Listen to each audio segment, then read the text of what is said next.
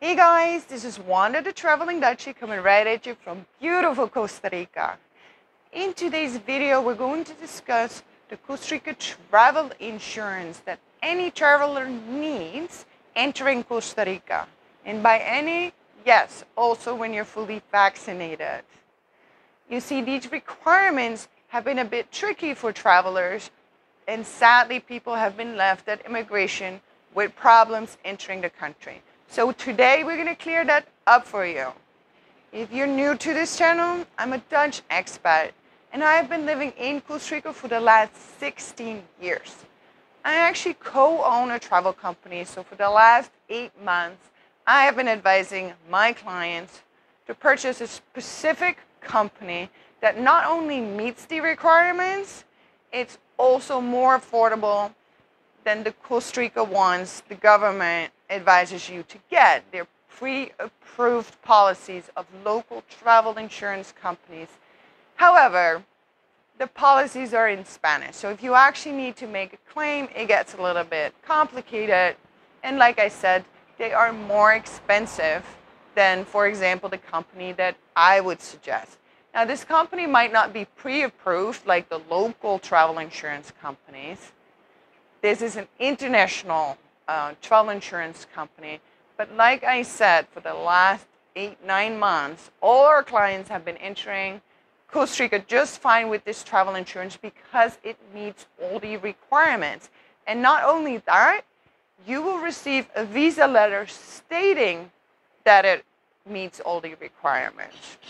Now, let me share my screen with you because that way it will be easier to understand exactly what you need to do to be able to take advantage of this travel insurance company that offers more affordable rates, meets the requirements. All right, so let's get to my screen. All right, guys, here we are. First, let me even show you where you can find the link to the insurance company that I recommend. So when you're done watching this video, so this would be my video here, you scroll down to the bottom, you get over this section. This is when you're at a computer, and you'll see a link here. If you don't see it, you can click on Show More, and once you click on this link, it will actually take you to the website of the travel insurance company. Then you see this green box, traveling to Costa Rica. You want to click here. Then you will see the requirements of the Costa Rica government, and then you want to pick which package fits best for you. If you are from the US, you want to pick the Safe Travels Explorer. This is just the basics, and this is also the most affordable one. If you are not from the US, you want to pick the Safe Travels International Cost Saver. And then you just simply click on it, and then you go here to get a quote. Then you fill out all this information, and if you like it, you pay. You actually receive a confirmation in your email, which will look like this. This is just a sample of a previous traveler. So the price will always depend on the amount of days you are in the country and how expensive your trip was. Here you can see this trip was $3,000. It was for 2 people. It also depends on your age. Now, here you see visa letter, certificate, ID card. This is visa letter actually has listed out the exact requirements the Costa Rica government wants you to have. So once you've added this specific page to the health pass, and let me show you, if you actually go to the description below, you will see fill out electronic health pass form. So if you click on there, this one becomes available 48 hours prior to your flight to Costa Rica, not before that. And then you simply click fill form. It's super straightforward, super simple.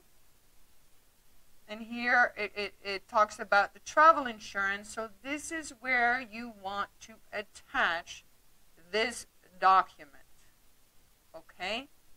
Now, if you are on your phone and you can't find the links, let me show you. You have to click this little down arrow and the links will pop up.